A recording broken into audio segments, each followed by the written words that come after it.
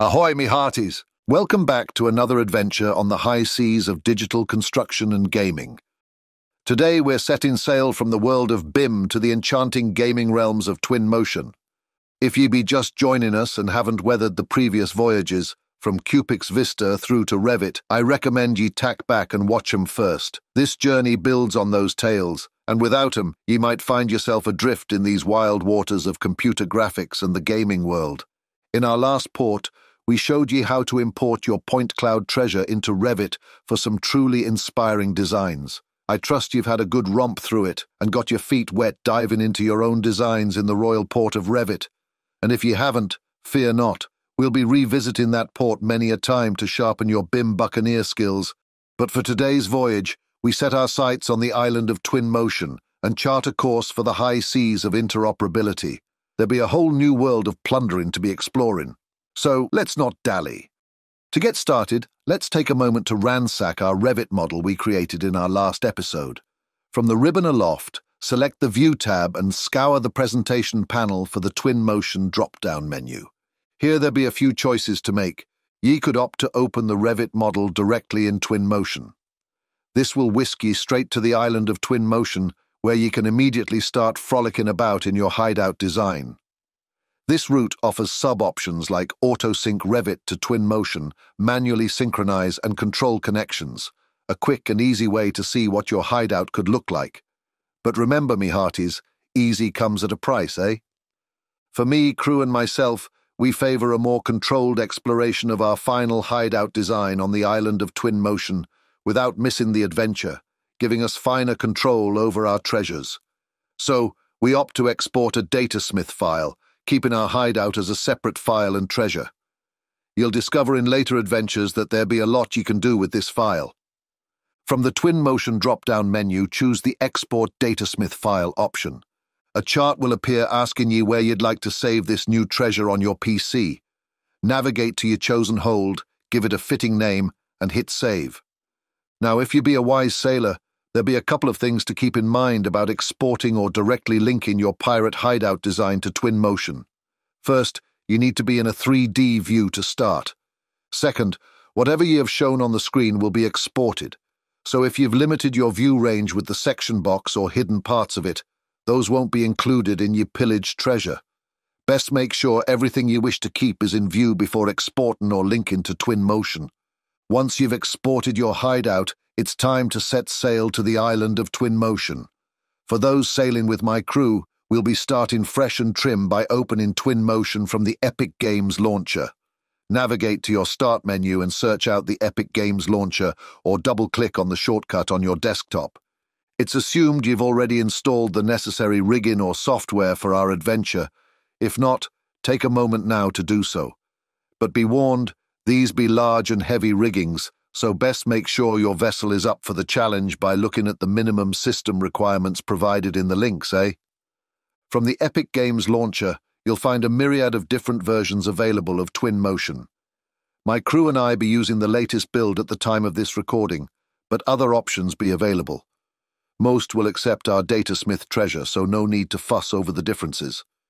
With your choice of Twinmotion open, you'll find there be a few templates to get you started.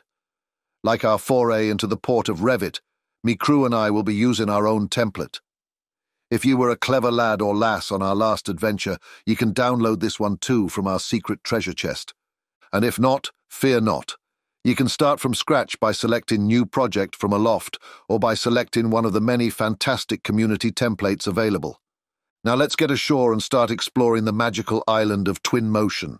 Before we dive into importing all of our pirate treasures, let's get the lay of the land, quite literally in this case, by exploring the user interface. We could spend a fortnight exploring all the corners of this island, but for now, we'll just get you started down the right path. Starting aloft, you'll see your typical options for File, Edit, and Help. Depending on what version of Twinmotion you've hoisted your sail to, and other plugins you may have installed, there might be many other options to spy, but these be the most common. You'll see the Home button shown by a small cottage icon just below the menu bar. This wee cottage be a quick way to take you back to where you first arrived here in Twinmotion. To port be the library. Here you can load in everything from materials to custom animated characters for your pirate hideout. This library is vast, and there be many a meta sailor online creating new content all the time. If you can't find what you're looking for, often you can find or make it yourself and bring it into Twinmotion in the same manner we be showing you in this tutorial. Take a moment to explore, play, and tinker around with all that is available in this treasure trove of assets. Next, we look starboard, where at the top there be the scene. This chart lists all of the available content ye may wish to edit, change, and provides a means by which ye can manage your treasures. Heed your captain. Keeping your treasure and any assets organized while docked here on the island of Twinmotion will go a long way in saving ye time, frustration, and confusion as you develop on your own adventures. Let's start by creating a treasure chest or subfolder that we can organize some of our treasures into. Navigate your mouse to a blank area of the scene space and right-click with your mouse. A chart will appear with several options for ye to pick from. Select Create New Container and give the folder a fitting name like Landscape. Next, we can move elements into our new treasure box by simply selecting what items we wish and then dragging and dropping them into the new folder. A salty sailor knows to keep his gear organized and stowed properly, eh? As you begin to fill your island with more and more treasure, this list will grow to be as long as Poseidon's beard. So, keep things ship-shape and tidy by rolling up files ye be not using. Should ye ever lose track of your gear and treasures, ye can also search for it from the search bar above or sort your treasure trove by the types from the drop-down menu in the corner. In the large porthole be your scene, like Revit. This be where you will do most of your modeling, adjustments, and modifications to build as real of a pirate hideout as ye can imagine. I won't delve into the navigation of this space as we have in the past. If you've noticed, many of our adventures and ports of call have similar navigation systems. Muck about and get familiar with it. I trust you will get the hang of it in no time. And if you get lost, just look aloft at the control hints or consult the gear that ye can adjust the helm to your liking. Now, for ye clever lads, ye may have noticed that once an object be selected, the lower chart will change. Like our ribbon tool in Revit, this be the same. Whatever ye have selected, its options will be displayed in the chart below. We have not the time to explore every depth of these atolls, but with a bit of messing about, ye will find your way to greater treasures. Next, we cast our eyes aloft to the control helm.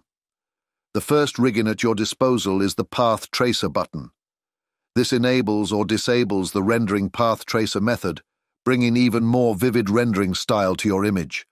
Be wary, however, this tool be costly on your vessel or computer. Enabling it will permit ye to have some very realistic renderings due time. Next is the Material Picker, shown with an eyedropper. This tool allows ye to sample a texture and edit its properties and appearance from the modifier panel on the starboard side. You can also drag and drop the texture onto other elements in your scene, a deft maneuver saving time and frustration of having to locate the materials from the library. Next be the Translate tools. These tools be used to position your assets and treasures where you would like them. Move, rotate, and scale are all based on a numeric system tied to your scene's measurement units. For example, 1 equals 1 foot, so best know your units before making too many modifications. Like our Modify chart, this toolbar will change depending on what you have selected. Now there be a few more tools aloft that we not be going into here, such as collision, gravity, and the like, but feel free to mess about on your next liberty call. Playing about is half of what being a pirate is about, eh? Once you have the desired treasure selected, a small icon will appear near the object's center. Depending on what transform tool you have selected, this gimbal will change, giving you a hint at what translate tool you have selected. You can move in one axis by selecting one of the arrows from the gimbal, or in multiple directions by selecting several arrows. The same be true for the scale tool as well as the rotate tool. If you get a little carried away and have been swinging your treasure about like a baboon, or can't quite seem to get it positioned on the ground as you would like, you can also simply click the center of the gimbal and drag it across the surface of another object. This will align it to the face of that surface. Don't fret if you get a little stuck. You can always undo your changes by using the keyboard shortcut Ctrl-Z. Now we be getting to the fun part, me hearties. Our last panel to explore sits below. Here be several rigging to master, namely the import tool. But we be getting to that here in a moment. Next be materials. Seems as obvious as sails on a ship, but this be a quick way of finding all your available material treasures. Now the populate tool be a bit more complicated. We not be going into all the details here in our interoperability adventure, but trust your captain when I tell you, making a jungle as thick as Treasure Island is as easy as standing still ashore. A few minutes mucking about with this tool and you will get the gist. Savvy? Second to last is our media panel. This be where you can begin saving views, videos, panoramas, and even VR environments that you find interesting in your own adventures. We will circle back to this tool often as we prepare for our next adventures in VR and beyond. Last but not least is the export panel.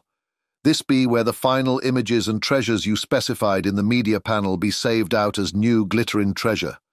A bit of a sneak peek, but this also be where you will have the pleasure of experiencing our very own Pirate Cove in VR, but that adventure is for another day.